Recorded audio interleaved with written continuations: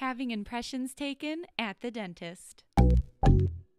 First, we're going to show a bite registration being taken. This is something they will take either before or after your alginate impressions. This is when they have you bite down tight and take a mold of your occlusion, which is how your top and bottom teeth bite together. This helps the lab see how your top and bottom teeth match. So here you can see this is one way to take a bite registration. There are different materials that can be used. Some offices may use a flat piece of wax that they have you bite on, and some offices may use the material that was just shown here in the video.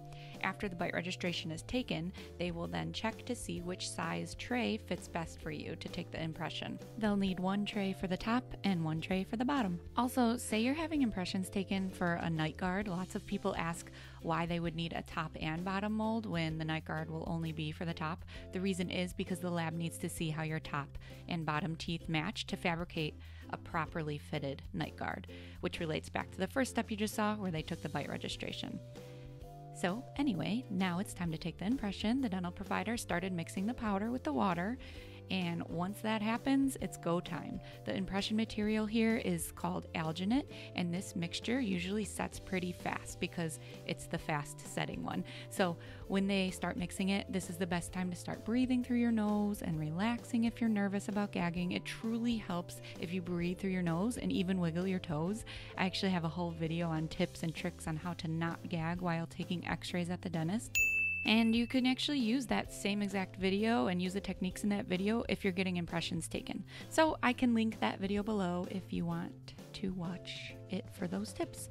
But back to this video. Here, the first impression that's about to be taken is of the top teeth, the maxillary arch. And so they're piling it on there, putting all the material into the tray. And then once it's filled, the dental provider will place the tray into the patient's mouth. And they will hold it the whole time and keep checking to see when it's set. Usually takes about a few minutes. It's really quick, but it can feel like forever because it's super cumbersome in your mouth.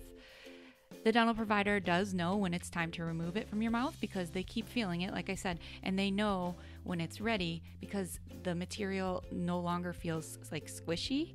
It becomes more firm, lack of better words, but that's really, they're just feeling for the correct consistency.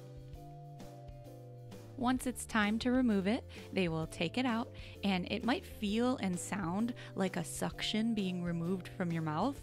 It's just kind of what it's like. Again, this whole thing is super straightforward and easy. It's just some people feel a little gaggy during it because it sometimes touches the back of your throat. Having said that, some people have no problem at all. Again, relaxation techniques are key. Next, they will clean you up a little and get you ready for the second impression, in this case the bottom, which is the mandibular teeth, the mandibular arch.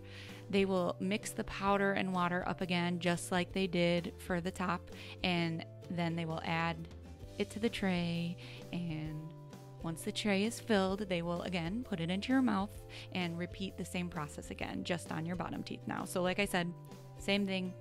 They will hold it in your mouth the whole time, continue to feel the material until it changes consistency, and once it's ready again, they will remove it.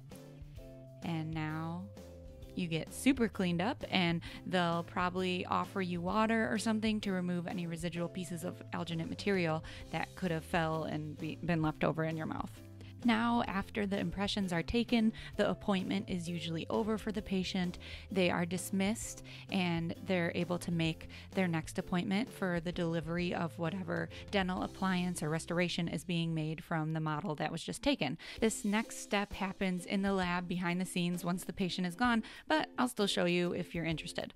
Now, there's lots of different ways and different techniques people prefer to do this part, depending on what they learned in school or on the job or through experience, but depending on the clinician's consistency preference, they will make a mixture of stone and water.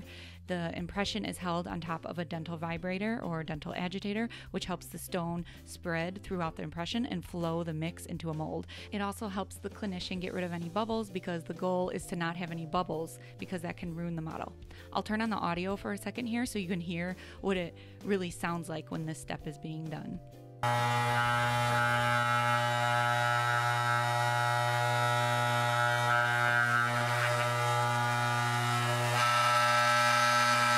Lastly, day after the base is made, they allow it to sit and cool off, and then the impression will be separated later from the model and trimmed and sent out to the dental lab, where the night guard or whitening tray or crown or denture or whatever is being made can get made from this model.